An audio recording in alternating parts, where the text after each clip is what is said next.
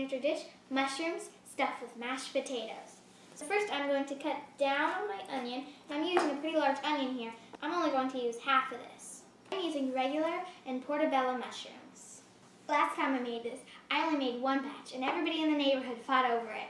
So today I'm making 2 batches. Now most people would think, mashed potatoes with mushrooms? I don't know about that, but believe me, they are good. I invented this recipe when I went gluten-free, and all we had in our refrigerator and pantry was some mashed potatoes, so I thought, this will work. I'll give it a try, and I think the try was a success.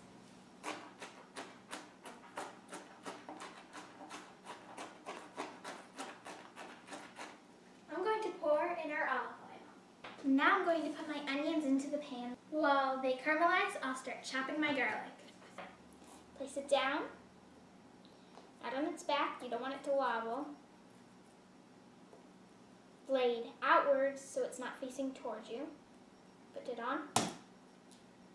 Smack it. And the harder you smack it, the easier it is for it just to come right off. I like a lot of garlic. So I would put 5 cloves in each pan with the mushrooms. But if you only like a little, you can just put like 2 or 3. While we are waiting for our onions and garlic to caramelize, we are going to prepare our sheet pans. 2 tablespoons of olive oil on here. Now I'm just kind of moving it around in there. So we're going to prepare the pan with some garlic salt. Now you can use regular salt, but I love the flavor of the garlic salt. You don't want too much salt, but you definitely want enough because this is going to deliciously flavor your mushrooms, or portobello mushrooms. And the higher you are, the more it gets everywhere. I'm making it rain. And now I have enough on there. Don't want to overdo. I have done that in the past. Mix around our garlic and onions because I can smell them from like a mile away. Now I am going to mix around our regular mushroom. Just kind of gonna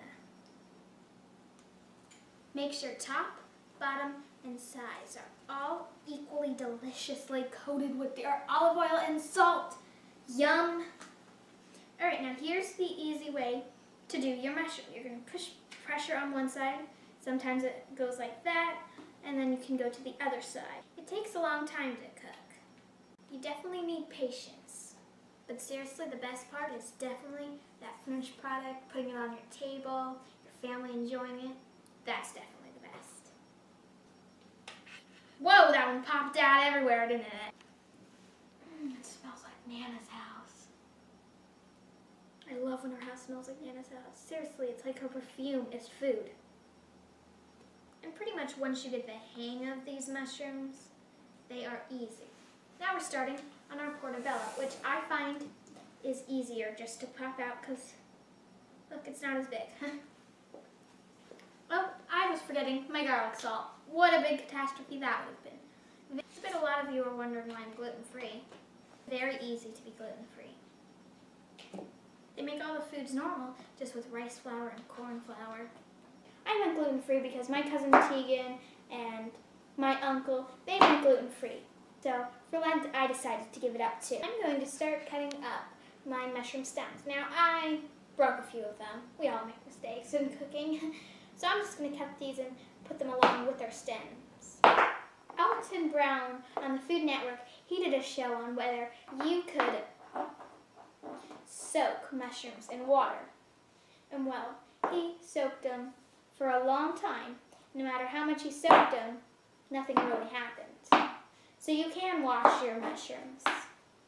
I'm taking the advice of Alton Brown. That means it must be good. But the mushrooms do absorb our olive oil. You see how there's not really a lot in here. I'm going to put these in with my caramelized onions and garlic. But remember, we're stuffing them back in the mushrooms, so they do have to be small. Alrighty, now these are going into the pan. Now I'm going to throw some raw garlic on the bottom of our pan. I've already put a few in this one, and this brings more flavor. Last time I made this, my family critiqued it and said that it was too lumpy. So this time when I made my mashed potatoes, I used a ricer to rice it all the way thin so it's no longer lumpy. So I'm just going to put this into a glass bowl. I am not using plastic because plastic is not really safe for hot foods. It kind of brings out something that I don't know, but I know it's bad. I'm going to put this in. There it is. I'm just going to... And look at that steam coming up. Here's a tip. When you're done using your pan, don't put it back on the heat. Put it away from it so that it does not heat up and cook with nothing in it. So 1 small mashed potato, a whole lot of garlic.